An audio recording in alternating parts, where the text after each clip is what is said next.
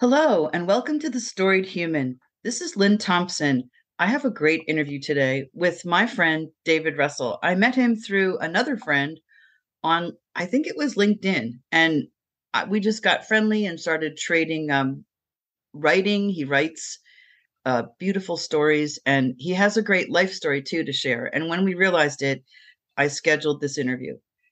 He's semi-retired. He lives in Michigan, and he is an author, as I said, of fiction and he's visually impaired, which I didn't realize, which is such a testament to the support that social media and programs can give us. We can get on there, and I didn't have a clue. So he's got a really interesting story. He also plays the piano, which I just found out, which just makes it all the more interesting. So welcome, David Russell. This is your life. Why don't you start us out with the piano? Because that's fascinating. Piano has been a part of my life since I was 3 years old. At the time, we were living on a farm in rural Michigan, and my second cousin was a farmer and also had a music store later on in life, and he would come over and put me on his lap. I don't have any memory of this, but this is a story I've heard 100 times. Put me on his lap and teach me to play Mary Had a Little Lamb or Peter, Peter, Pumpkin Eater. And then as I aged, I learned how to play by ear. And I played TV themes and school fight songs or whatever was popular that day. Now, I can remember when I was about 9 or 10, I do every week what the top 10 songs were for that given week. And my parents didn't have a clue, and I would say to them, "You are so dumb, you don't even know the top 10. And of course, I don't know it now. So I've regressed somewhat, I guess, since I was 10. But anyway, in college, I did have lessons through school, but like every other kid, I didn't like to practice that much. And I always preferred learning new songs by ear rather than there is a system called Braille music, but I never quite caught on or gravitated to it. So in college, I put myself through school playing a couple different restaurants, Michigan State and Wayne State, and also a college, Christian college, Storied Bible College. But I put myself through playing for different restaurants in town and have done that off and on probably since I was 20 years old. And I just turned 70 in February. I'm semi-retired, but I work 4 days a week, Thursday through Sunday, at a restaurant called The Voyage in St. Louis, Michigan. I've been there for 3 or 4 years because our area doesn't have the greatest public transportation. Quite remarkable for not only doing that, but just remarkable as a person, too. So piano has been a big part of my life. The 2 most requested songs for me are either American Pie or Piano Man. Oh, I love it. You know what strikes me about this is that cousin gave you such a gift for your whole life. Yeah, he did. He did. His name was Clarence. He was an easygoing guy. Well liked by a lot of people. Me too.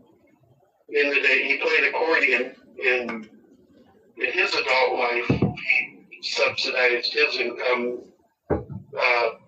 playing for dances and that type of thing. So I've never been a farmer. The only thing I ever grew was a philodendron, and somebody told me that those are pretty tough plants. So it didn't require a lot of attention. It just did its thing in the plant. So that's the best thing I've known. Philodendrons. He was a dairy farmer, and as were we I was born in Sandusky, Michigan, and we lived near a little town called Deckerville, which is basically farming country up there. So Dad and my uncles were farmers, and then Dad moved. He had studied electricity, and we moved to, when I was a child, I started out in nursery school, trying to keep it simple. And the county where we moved to had a program for 5 or 6 blind students who probably lived within a 20-30 mile radius of Marysville, where the school was. And we started out together, and then gradually, by the time we were in 5th grade, we were pretty much in the regular classroom every day with our peers. So that's good. Yeah. I didn't know if they did that everywhere, but that's really good. Didn't give up the farm. Actually, my grandparents moved back to it. Wow. I know it's tough to give up a farm. It's more of a calling and a total lifestyle than a job. Yeah. Yeah. And he did well in business. In fact, my brothers are running the business he started years ago today. What a great start. That's what I'm hearing. And I'm also hearing that your family sticks with things, you know. I mean, your father changed careers, but look at what happened. He stuck with it, and now your brothers are running it. That's not everybody's story. It's a wonderful story, actually, that there's such continuity and such persistence in your family. And it sounds like you were really supported as a child, you know, struggling with a disability. Your parents made sure they found that school for you, and you got integrated. Now, what was it like going to school in 5th grade, like joining that world, like with sighted people? That must not have been easy. It wasn't easy because on one hand, when you're So we lost David's audio for a brief period on this part of the interview, and he talked about re-entering or entering for the first time regular school with sighted students and how it worked out, but it was difficult at first because the games that were popular back then were games he really couldn't participate in. And he got around that by doing other things that he could do, including entertaining people with the piano. So once again, the piano came in handy. Demarcation, if you will, this is where I could be involved and where I wouldn't be involved. That's really interesting. Also, 5th graders, especially back then, because I'm only 6 years younger than you, we were not taught, we were not taught about children who have disabilities. It just wasn't, we weren't told about how to treat somebody or how to be, a little more flexible with someone. So there was a real, it was in its infancy, I think, integrating people into the regular classroom. So also, none of us are very nice when we're 10. So, so I'm just wondering how that went. But I'm just really struck by how supportive your parents were, and the experiences that you had, and ended up at college. What was going to college like? Going to college, I thought, were the most terrible years of my life, to be honest with you. Oh, I'm so sorry. In retrospect, I can understand how people call them the best years of your life. Part of it was I kind of had a distorted view of what college life would be like. My parents are pretty stern, but one little minor, whatever you want to call it, minor irritation, if you want to call it that, was, and you probably heard this too, if your mother would say, or whoever's disciplinarian is, when you're growing up, you can do whatever you want. So, yes, I did. I had this picture of a daughter that was free-flowing, stay up late, have all sorts of friends, not party, but just kind of this image of childhood sucks, but when you get to be an adult, the whole world's your oyster. And so I expected college to sort of be like that too. That I'd have all sorts of friends, and I'd be a I'd be popular with the girls. I played the piano, and I think they probably were some of the best years of my life looking back, even though living them, they felt like just an ongoing struggle to experience this grown up sense of freedom and Right. It's all that type of thing. It's a tough age. It is. I mean, even if you enjoy your college years, it's difficult to be in your, 18 to 22. It's just a difficult time. You're growing. Now they call it the second adolescence. They didn't call it that when we were young. I mean, literally, psychologists literally say you change so much from 18 to 22. It's like the second adolescence. And so it makes it a little crazy that, we go to college then, and some people get married right out of college, and, you're barely grown up. Now we understand you're barely grown up. But yeah, I remember it being very tumultuous. People were still some people let out of their homes were just not ready. So did you meet your wife in college, or was that after? And she's a few years younger than myself. I didn't rob the cradle, but I came close. We're talking now 1995. I was living in Washington, D.C. at the time. I had lived there for 11 years. Moved there. I should just tell you about my autobiography. That's okay. I was living in Washington, and she came out for a conference, and she worked as a nurse. She's a nurse practitioner now, but then she's going to shoot me. She worked at the local hospital as a counselor and also a nurse. And I can't remember what the technical title was. And she was also starting her own business. But anyway, she came to Washington, D.C. for a conference, and they sent her out with the box of cookies for me. And we met over dinner.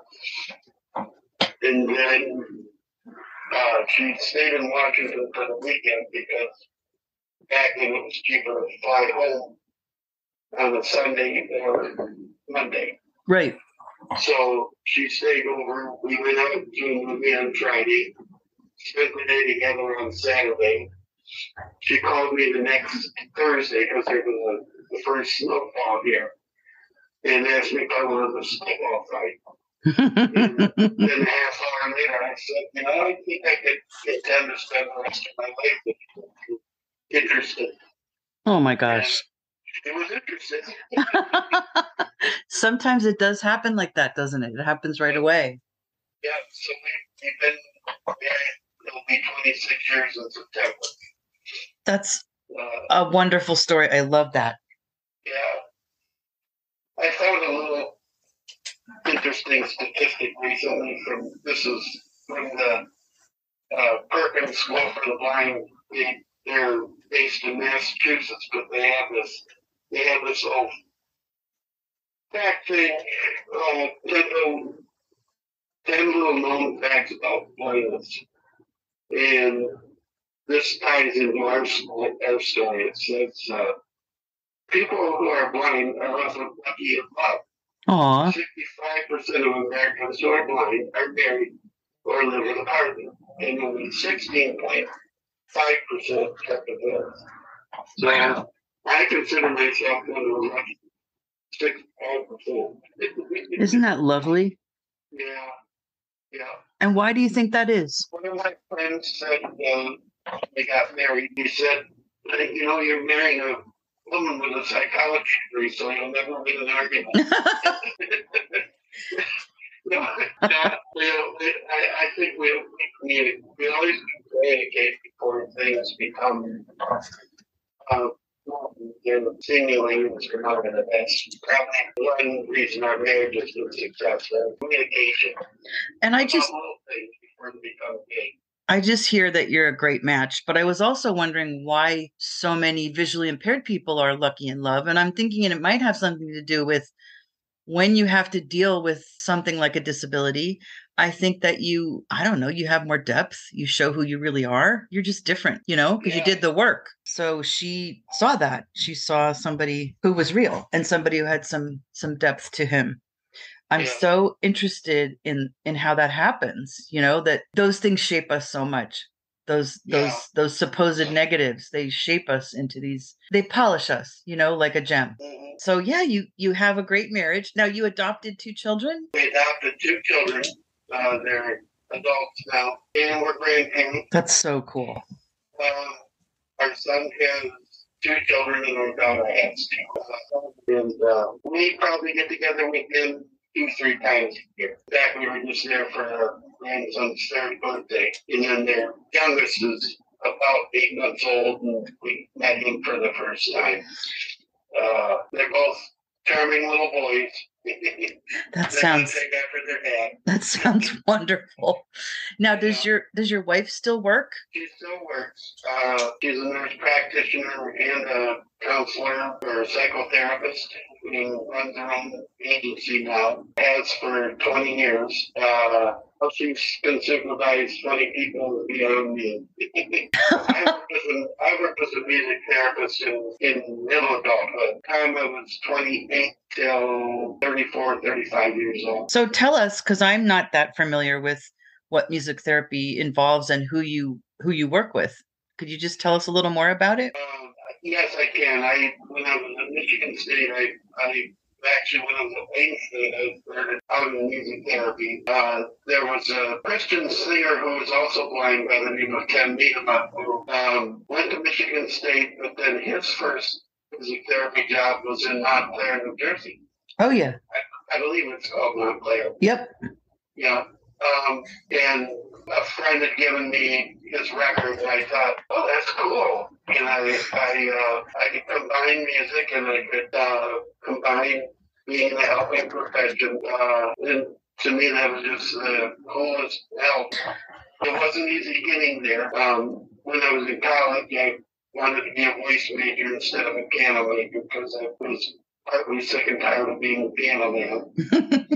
I thought, I'll try to be an opera singer. And I remember I flunked my first voice jury. And the report cards came home from college, and my dad read me mine. He said, oh, you've got an old voice. And little did I know that O was zero. Aww. And then somehow got it together enough to succeed at that major. And then since I finished early, I went back to piano, and thought I should have stayed with that. Yeah, it's hard to know when you're young, right? Yeah. I can still hear one of the instructors after my piano player. When you've played as long as you have, like from the time you were a really young child, it's easy to just say, and take it for granted. But because you've played that long, you've got a jump on everybody. It's not like you picked it up in adulthood. I mean, you've been playing your whole life. Right. But back to music therapy. Yes. Music therapy is a means where you design a program of treatment for somebody based on what their diagnosis is or interest is. For 2 years, I worked with profound and severely retarded. I would have preferred working more with psychological illnesses or mental illnesses. I'm not sure what words have changed because I've been away from that profession for so long. But anyhow, I worked with the severe and profound mentally retarded. They were adults, basically, with 2 and 3-year-old minds. So the activities I did with them, for example, playing the auto harp together. I might have them stand and I press the buttons or vices, or do a little dancing or do a rhythm type activity. But the premise behind that is as you do something with music, you're building your self confidence. your self-esteem, your ability. In fact, I've got a funny story to tell here. Good. I took a group of people that I worked with to a recital at the University of Florida because back then there was a big push for promoting normalization. And I had one client who was like someone puffed the magic hat. So the first student, I guess, came on stage, sat piano, all was quiet, and this man yells out, "Up the magic dragon!" But the recital went on. Nobody laughed or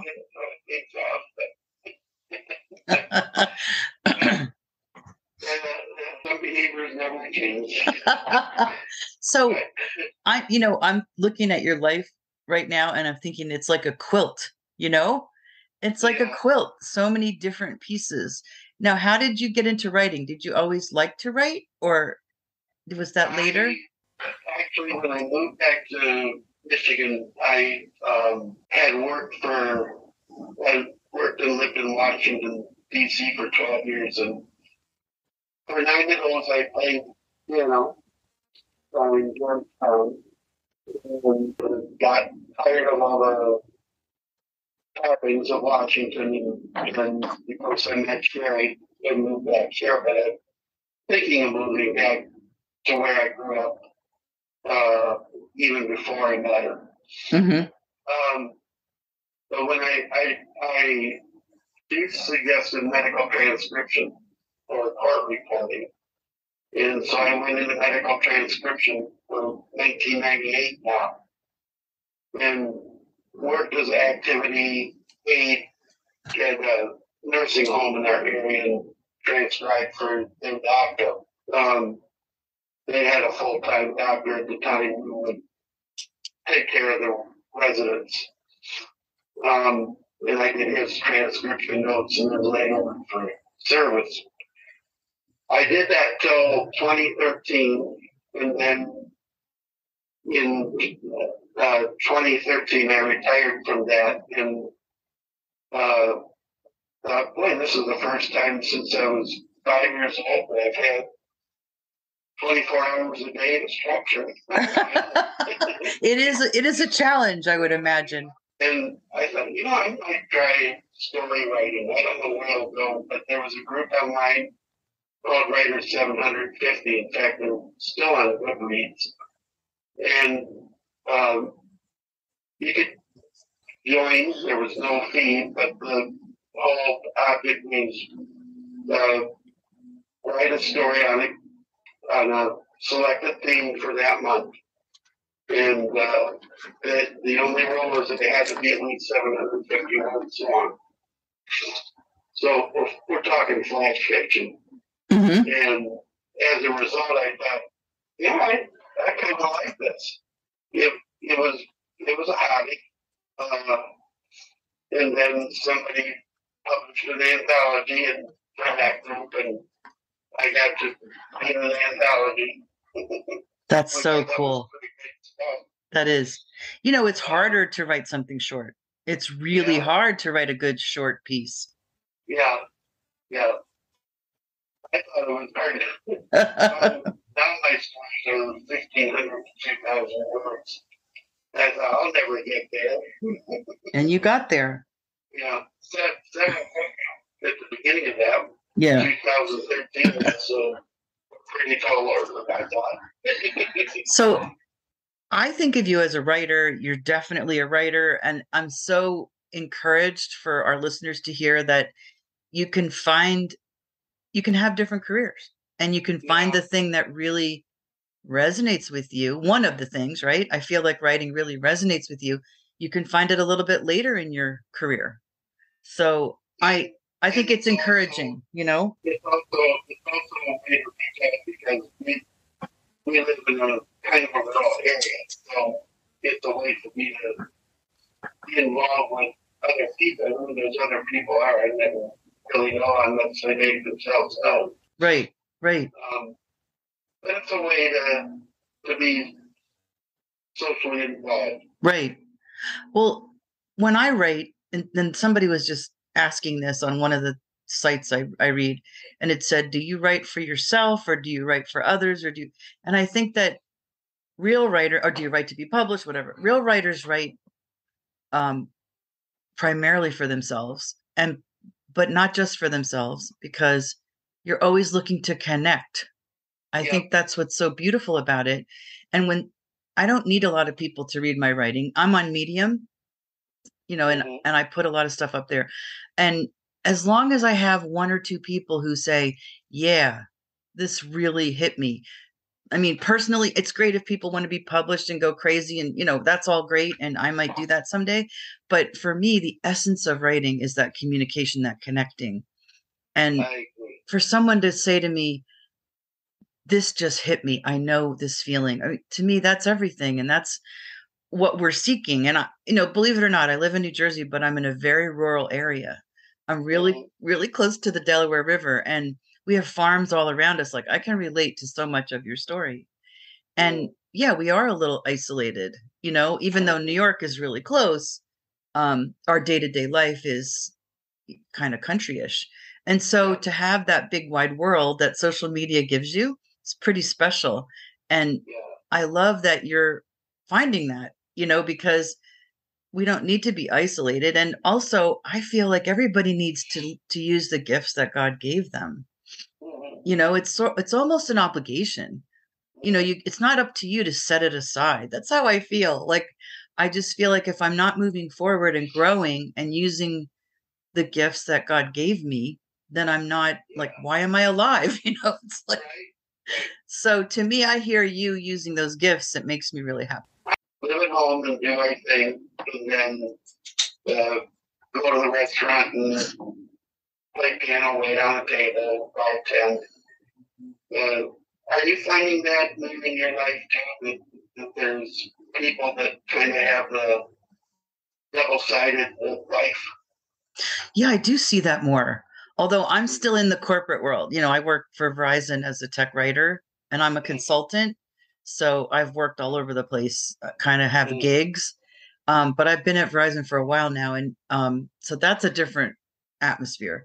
But, when I talk to people from my podcasting class, they're all doing several things, like one of them is a therapist and she's got this podcast and she has plans to be a coach, like that kind of thing. And to me, I like hanging out with those kind of people, because even though I've enjoyed my career and I get a lot of fulfillment out of it, as I'm older now, I see that I need to, again, pay attention to what, God gave me, which is this creative side, and it's time to let that flower. And I think when you move towards creative sides, you don't tend to work full time. You tend to patch something together, and so that's definitely something I relate to, and I do see it in this new crop of people. I mean, I have so many more friends now from the podcasting class, and that's like a side effect. I didn't know I would have this group to go through it with, and it's lovely. And, I pulled Robin into it because, I met you through Robin Ryback, and she was my very first interview, and it was so great. We went to college together, and she agreed to do that. And she was nervous about it and stuff. And I'm like, Robin, I don't even have a podcast yet. It's going to be great. I really appreciate it. So she was brave, but she's so funny. Oh my gosh. I liked being able to show people how funny she is, because I remember laughing hysterically for my entire senior year. She's just one of those quick people, that it's very funny. Anyway, I'm getting off the track. But yes, I do see people piecing together their lives and having more than one career. I think in general, people have more than one career. I mean, I think you were, early to do that. People do that, as far as doing it back then. But people do it. Nobody has one career now. Everybody has a bunch. Yeah. And and things look different at different ages. Like in my 30s, I got married and I was worried about saving money and we wanted to have kids, and it's just different. You stick with one job and you work it out. And then when you get older, you're like, hey, I never let this part of myself out. Maybe I should, So I love that you found writing, and I love that you're doing it. I mean, you're doing it. You're getting published and you're working on on, major, longer than 750 words. It's great. Right? So I wanted to say something about, it was a little difficult setting this interview up for us. And do you want to tell our listeners why? She has this interview, Zoom, Facebook call, and I'm not the most savvy person in the world. Part of that, I think, is because we're moving as a society from phone support or something where you can call and say, hey, how do I do this? Or can you remote into my computer? Now we're moving to do it yourself, even with cable TV. Yeah. Can I tell one funny story? Sure. Related to Comcast. And both my wife and I went to watch the college football or NFL football. And all the games were in Spanish. And we had no idea how to change that back to English. So for half the football season, we had to tolerate Spanish. Even everybody loves reading was in Spanish. And we like watching those reruns. But it turned out that all we needed to do was change the cable box. But getting to that solution was like, right. And the computer for me is like that because I being vision impaired, there's something, even though I go on to vision impaired forums, there's something kind of unique about blind people and that, well, I figured out how to do it, and then for me, so you figure out how to do it, and it works for you. But we don't want to tell each other how we figured it out. That's hard. Yeah, yeah. That's hard. Work. So I discovered different support groups. They're not support groups, but accessibility groups, if you will. There's one in Australia called Ability.net. Over here, we have the American Foundation for the Blind. Is one organization that will post tutorials about what the iPhone stuff. So I have found those only since I met you. Well, I felt bad because I didn't realize, like I said, it's kind of cool. It's not obvious that you're visually impaired. So that means the computers, and social media does work to some degree for you to have a totally abled presence. But on the other hand, I noticed how hard it was for us to do this and how these programs are not set up for you to easily find a way to use them. And what I'm concerned about, and you got me thinking about it, is that more and more interfaces are touch screens, which totally sucks for you. It's just as bad as a mouse, Yeah. And so it made me more aware. And I hear this from another friend I have where she finds that, she's using a wheelchair more and more, and she reports, because she's a lawyer, so it's good. She reports more and more on places that, maybe they've instituted something like a ramp, but they never tested it. There might be like a lip at the beginning of the ramp that makes it really hard for people to get onto the ramp. And so I come from IT, where all we do is, build software and test it, and then I write about it. I don't understand why we don't have more user testing, and why also, by the way, why there's not more sharing. Like you said, they don't really share solutions. Right. I'm not sure why that is. So you made me aware of this in a way that I wasn't before. So I'm grateful for that. And I'm sure you noticed I'm like a dog with a bone. When somebody gives me a problem, I just keep banging on it until I figure it out. But that's really my IT training and working with computers. If you're not someone that can just keep banging on something, you'll never make it. It's like you'll never figure it out. So I really appreciate your patience, your willingness to try different things. And it's been a delight talking to you. I'm so glad that we were able to make this work. I am too, Lynn. So I look forward to being friends with you for a long time. Definitely. And if you want to mention where we can find your stories, that would be great. earlier I mentioned the memoir that I wrote in 2018. It's called Homecoming, and you can find it on Amazon or Snackforms. That's fantastic. .com, and that address is www. Still words. That's one word. .com /author/ David C. Russell. Type is one word. No period. It's DAVIDCRUSSELL. That's great. And I'll put those. That's great. I'll put those in the show notes too. And if there's anything else you think of, we'll include that because I have the show notes after the accompanying the recording of this interview. So it'll tell people a little bit more about you, like we talked about, and I'll include these things. So way to go. It's 11:01. I know you have to go. Thank you again. Bye-bye. You have a super day. You too. Bye-bye. Bye-bye. Hi, I wanted to add to the interview that you can find all of David's information about where to find his writing in the show notes that accompany this episode. The audio was a little sketchy at the end.